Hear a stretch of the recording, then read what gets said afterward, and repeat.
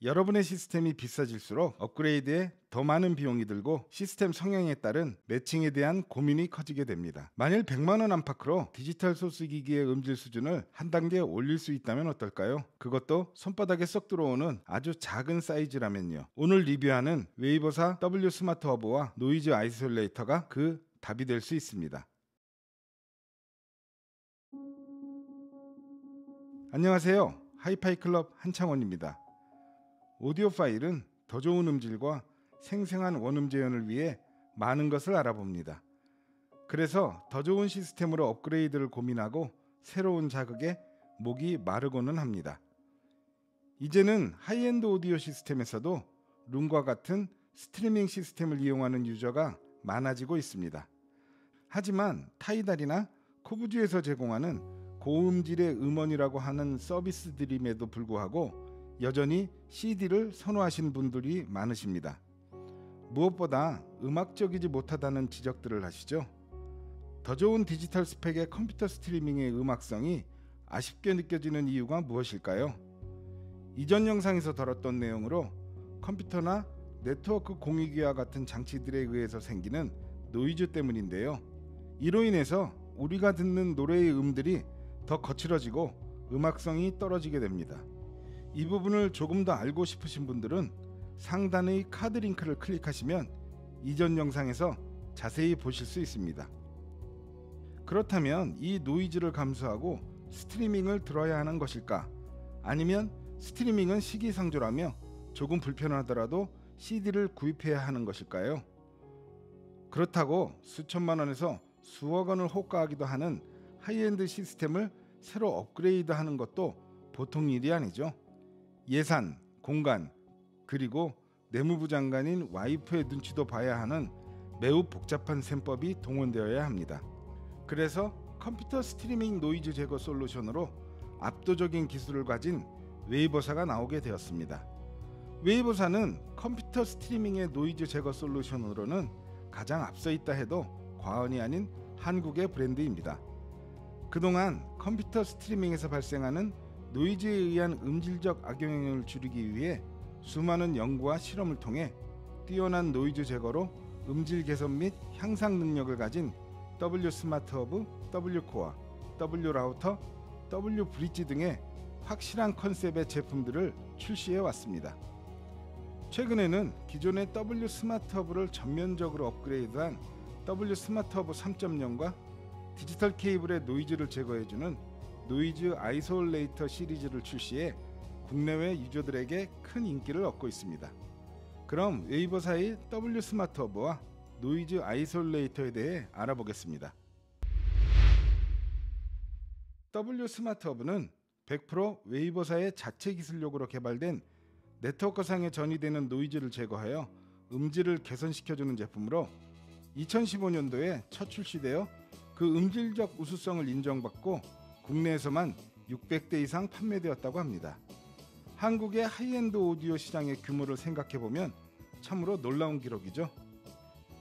하지만 호평이 넘쳐나던 기존의 제품에 안주하지 않고 기술들을 집약해 새로운 업그레이드 버전인 3.0이 출시되었습니다.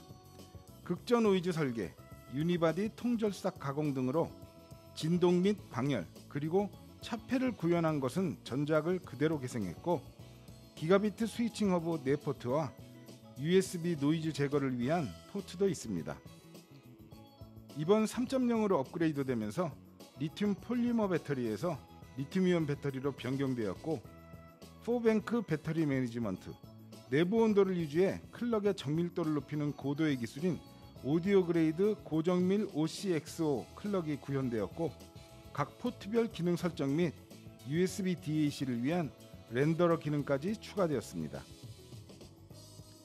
웨이버사의 노이즈 아이솔레이터는 전자기장을 이용해 케이블로 전이되는 노이즈를 제거하는 특허받은 기술이 적용된 제품으로 음질 개선을 시켜주는 데 탁월한 성능을 갖고 있습니다. 다양한 기기와 위치에 사용할 수 있도록 랜 케이블, USB 케이블, 코엑시얼 케이블, BNC 케이블용 및 최근에 AS EBU용까지 출시가 되었습니다. 노이즈 아이솔레이터는 출시 2달 만에 국내외에 1000대 이상의 판매가 되었다고 하는데요. 국내는 물론 해외에서도 뜨거운 호평을 받고 있다고 합니다. W 스마트허브와 노이즈 아이솔레이터는 컴퓨터 스트리밍에서 노이즈를 제거하여 원본 신호의 손실과 왜곡을 최소화하여 음질을 개선시켜주는 장치입니다. 하지만 두 장치는 노이즈 제거 방식이나 역할이 다릅니다. W 스마트허브는 리튬이온 배터리를 이용하여 EMI, 그라운드 노이즈 등 컴퓨터, 네트워크 장비 등에서 발생하는 전기적인 노이즈를 제거하는 액티브 장치이며, 노이즈 아이솔레이터는 전자기장을 이용하여 케이블로 전도되는 RFI, 임펄스 노이즈 등 물리적 노이즈를 제거하는 별도의 전원이 들어가지 않는 패시브 노이즈 제거 장치입니다.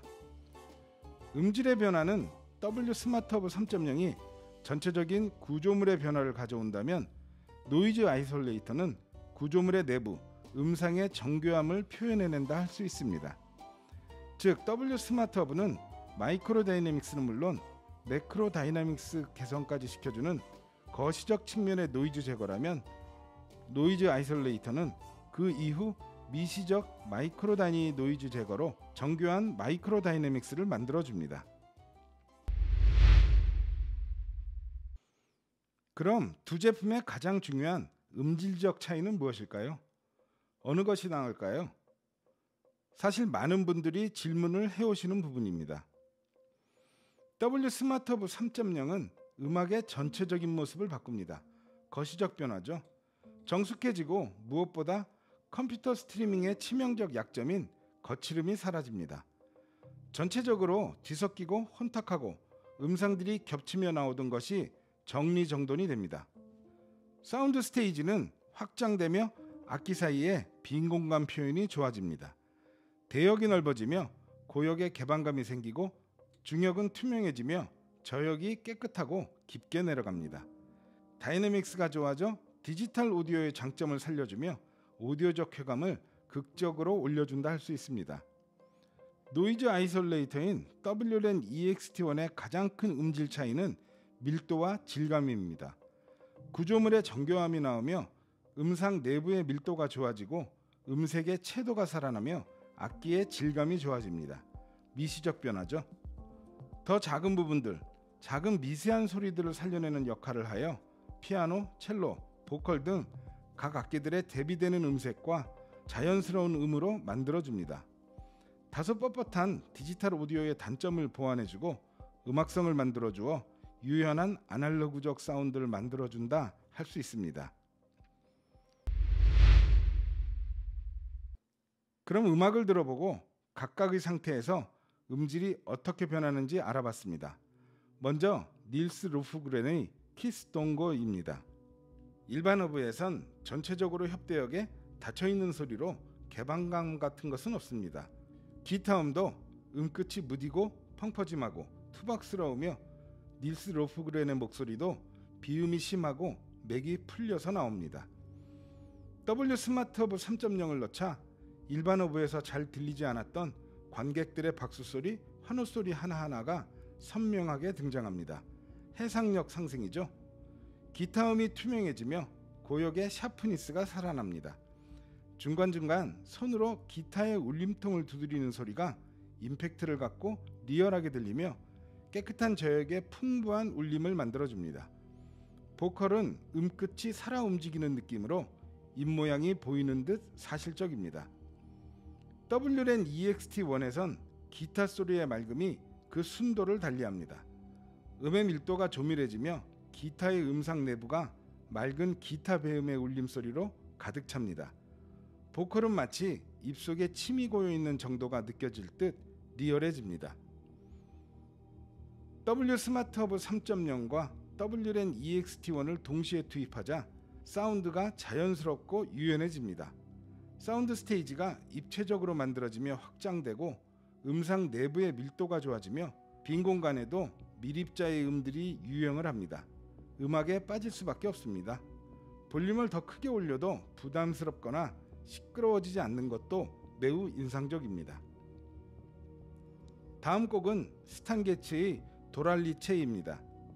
일반 허브에서 스탄 개츠의 색소폰 소리는 거칠고 투박하며 자극적입니다.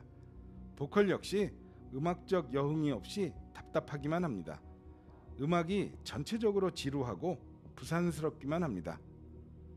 W 스마트허브 3.0에선 색소폰 소리의 거칠음은 거칠음이 아니라 색소폰에서 바람이 새어나오는 소리라는 것을 알게 해줍니다. 투명해진 색소폰 소리는 개방되고 안 들리던 저역이 그 존재감을 드러내며 바닥으로 깨끗하게 내려갑니다. 보컬의 사실적임과 호흡이 섞여 나오는 것 역시 분명 달라진 점입니다. 사운드 스테이지가 확장되며 리듬감을 만들어냅니다. 일반 공유기에선 인지하기 어려웠던 기타 연주, 피아노 연주도 각각의 위치에서 자기의 존재감을 드러냅니다. W LAN EXT1에서는 색소폰의 소리가 맑은 음으로 가득 차오르고 배음이 확실히 표현되며 음색과 질감이 살아나며 유연함을 드러냅니다. 보컬은 분명 리듬을 타며 노래를 갖고 노는 듯한 여유까지 느껴집니다. W 스마트허브 3.0과 W LAN EXT1을 동시에 투입하자 갑자기 음량이 커진 듯한 느낌으로 울림이 커졌습니다. 사운드 스테이지도 이제 정말 재즈 공연장에 온 것 같아집니다.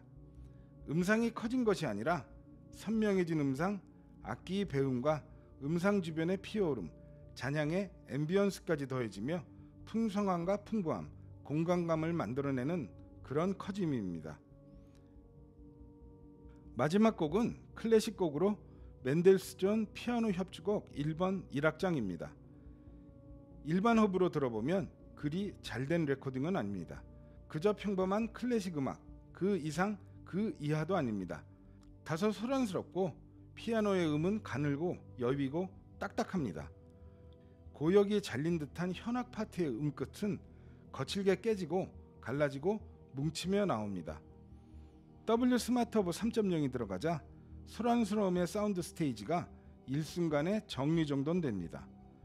오케스트라의 연주는 고역의 화려함과 저역의 깊음까지 표현되며 사운드 스테이지가 정교해지고 넓고 깊어지지만 W LAN EXT1과 비교시 다소 옅어짐이 느껴집니다. 오케스트라와 분리되어 들리는 피아노의 울림이 투명합니다. 현악 파트의 음끝의 갈라짐도 분명하게 개선되며 음끝의 세밀한 엣지들이 살아납니다. W LAN EXT1에서는 왜소하고 딱딱했던 로날도의 피아노 음이 옹골차고 선명해집니다. 오케스트라의 다양한 악기들의 음색과 질감이 살아나며 관악기의 광채도 표현됩니다. W 스마트허브 3.0처럼 음들의 뭉침까지 분해하지는 못하지만 치밀해진 사운드 스테이지로 음악적인 느낌은 매우 훌륭하게 승화됩니다. W 스마트허브 3.0과 W LAN EXT1을 동시에 투입하자 도입부의 장중함이 마치 다른 음악을 듣는 것 같습니다. 오케스트라가 빠른 템포로 음악의 시작을 알리며 이어지는 로날드의 옥타브 주법의 피아노 연주는 현란하고 절도가 넘치며 음 하나하나에 생명력을 불어넣고 있습니다. 오케스트라와 주고받는 조화가 너무도 아름답게 전개되며 음악의 열정을 다 쏟는 느낌을 전해줍니다. 후반부 화려한 관악기 팡파르는 번쩍이는 금빛 광채를 뿜어내며 윗공간을 화려한 배음의 향연으로 가득 채우며 이어지는 피아노 연주 그리고 대비되는 목관악기의 따뜻한 음색의 질감까지 화려함의 극치를 만들어냅니다. 이 조합은 음악을 끝까지 들을 수밖에 없게 만듭니다. 훌륭한 연주와 뛰어난 레코딩임을 W 스마트허브 3.0과 W LAN EXT1을 투입하고 나서야 알게 되었습니다. 리퀴드하다는 표현은 액체 같다, 촉촉하다의 의미가 아니라 실키함을 넘어 음의 표면이 마치 수은 액체 표면의 매끈함으로 느껴진다는 의미입니다. W 스마트허브 3.0은 확실히 음들이 섬세해지고 세밀해짐이 느껴지며 잘게 쪼개진 음의 입자들이 많아진 것을 느낄 수 있습니다. 크리스피함과 실키함입니다. 그에 비해 W LAN EXT1은 음의 입자를 느낄 수 없는 수준의 더 미세한 음의 입자로 리퀴드함을 만들어냅니다. 사실 이런 리퀴드함은 디지털에서 느끼기 힘든 것이었죠. 하이엔드 아날로그 시스템에서나 들을 수 있는 소프라노의 꽉 찬 밀도와 매끈한 음색의 리퀴드함을 이야기하는 것입니다. 그것을 노이즈 아이솔레이터가 해냅니다. 스마트허브와 노이즈 아이솔레이터 두 기기의 노이즈 제거로 인한 음질 개선 특성은 상호 보완적 관계이며 두 개를 같이 사용하면 큰 시너지를 얻어낼 수 있습니다. W 스마트허브 3.0이 해상도, 대역과 사운드 스테이지의 확장, 정숙해진 뒷배경과 빈 공간 등을 만들어주고 W LAN EXT1이 각각의 음상에 생명력을 불어넣듯 밀도를 가득 채워주며 화려한 음색과 질감을 만들어줍니다. 즉 오디오의 두 마리 토끼인 해상력과 질감을 모두 잡아서 오디오적 쾌감과 뛰어난 음악성까지 만들어내며 정교하고 깨끗한 디지털의 장점과 풍성하고 리퀴드한 아날로그의 장점이 모인 소리라고까지 이야기하고 싶습니다. 만일 하나만 선택하라면 오디오용이 아닌 일반 공유기를 사용 중이시라면 W 스마트허브 3.0을 추천드립니다. 하지만 어느 정도 노이즈에 대한 대책을 세워놓은 구성이라면 W LAN EXT1은 케이블이 할 수 없는 영역대에 음질 업그레이드를 시켜줄 것입니다. 현재의 컴퓨터 스트리밍의 음이 너무 거칠고 투박하다면 W 스마트허브 3.0으로 근본적인 처방을 하시기 바랍니다. 새로운 디지털 오디오 음의 세계를 경험하실 수 있습니다. CD가 더 음악적이라 컴퓨터 스트리밍을 하지 않는 분들이 많으시죠. CD가 해상력이 좀 떨어지고 다소 뭉뚝하지만 음악적으로는 CD가 더 낫다고 생각하신다면 W LAN EXT1을 추천드립니다. 만일 코엑시얼 케이블 등을 사용하신다면 W 코엑스 EXT1도 추천드립니다. 불투명한 막이 벗겨지며 속살이 드러나는 맑고 깨끗한 음을 경험하실 수 있습니다. 괜찮은 DAC 가격대가 적어도 수백만 원에서 수천만 원까지 다양하게 있죠. 그에 비하면 W 스마트허브 3.0이나 W 브릿지의 W LAN EXT1의 가격은 상대적으로 매우 저렴하다 할 수 있습니다. 투자 대비 효과로 이만한 제품은 찾기 어렵지 않을까요? W 스마트허브 3.0과 W LAN EXT1의 조합은 고가의 DAC로 업그레이드하는 것보다 더 나은 결과물을 줄 것입니다. 현재까지 웨이버사 노이즈 아이솔레이터는 LAN, USB, 코엑시얼, BNC용이 있으며 최근에 AES EBU용까지 출시가 되었습니다. 단자의 차이라 보면 됩니다. 하지만 음질의 개선 방향은 조금씩 다르게 나옵니다. 이것은 제품의 차이라기보다 각 케이블이 노이즈에 영향을 받는 것이 달라서 나타나는 현상으로 봐야 할 것입니다. W LAN EXT1, W USB EXT1 두 노이즈 아이솔레이터의 음질 변화는 비슷하게 나타납니다. 가장 큰 개선점은 음색, 질감, 밀도가 좋아져 음악적으로 된다는 것입니다. 음들이 순화되어 더 맑아지고 깨끗해지고 생기가 돌아 음악에 집중할 수 있게 만들어줍니다. W 코엑스 EXT1은 불투명한 막이 한꺼풀 벗겨진 듯 음의 맑음이 드러납니다. 답답했던 고역에 개방감이 생기며 음에 생기가 돌고 음색도 좀 더 선명해지고 진해지며 원래의 음색이 나옵니다. 질감이 살아나며 음들의 분해가 좀 더 미세하게 이루어지며 세밀한 디테일들이 살아납니다. 코드 M 스케일러에서 WBNC EXT1의 가장 큰 차이점은 스케일입니다. 갑자기 중저역대에 무게감이 생기며 임팩트가 좋아지고 스케일이 커집니다. 고역이 투명해지고 맑아지며 하단에 저역의 에너지가 깔립니다. 코드 M 스케일러가 업스케일링을 하며 해주는 세밀한 음의 입자, 입체적 사운드 스테이지의 능력이 극대화되며 더 커지고 뒤로 물러나는 사운드 스테이지에 마치 DAC를 몇 단계 상급으로 업그레이드 해준 느낌마저 듭니다. AES EBU 버전은 최근에 받아서 아직 테스트를 진행 중입니다. 지금까지 웨이버사 W 스마트허브 3.0과 노이즈 아이솔레이터의 음질적 개선에 대해 알아보았습니다. 많은 설명과 근거에 대해서 공유해드렸지만 가장 확실한 건 직접 들어보시는 것입니다. W 스마트허브 3.0과 노이즈 아이솔레이터 시리즈는 분명한 음질 개선을 만들어주며 그 차이도 매우 크다는 것이 대부분의 평가입니다. 무엇보다 노이즈를 제거해 컴퓨터 스트리밍에서도 감춰졌던 원음에 가까운 자연스러운 음을 재생시켜서 배음과 앰비언스로 뛰어난 음악성을 만들어준다는 큰 장점을 가지고 있습니다. 간단히 이야기하자면 평소 시스템에서 잘 느끼지 못하는 부분의 노이즈가 거치면서 음들의 하모닉스가 더욱 좋아지기 때문에 음질의 향상이 생깁니다. 한 가지 재미있는 사례가 있는데요. 비틀즈의 A Day in the Life라는 곡에는 사람이 들을 수는 없지만 강아지만 들을 수 있는 15초가 있습니다.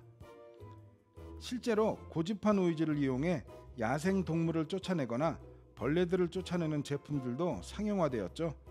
이 소리는 인간의 가청 주파수를 넘지만 음악적으로는 앰비언스나 잔향에도 관계가 있는 부분인데요.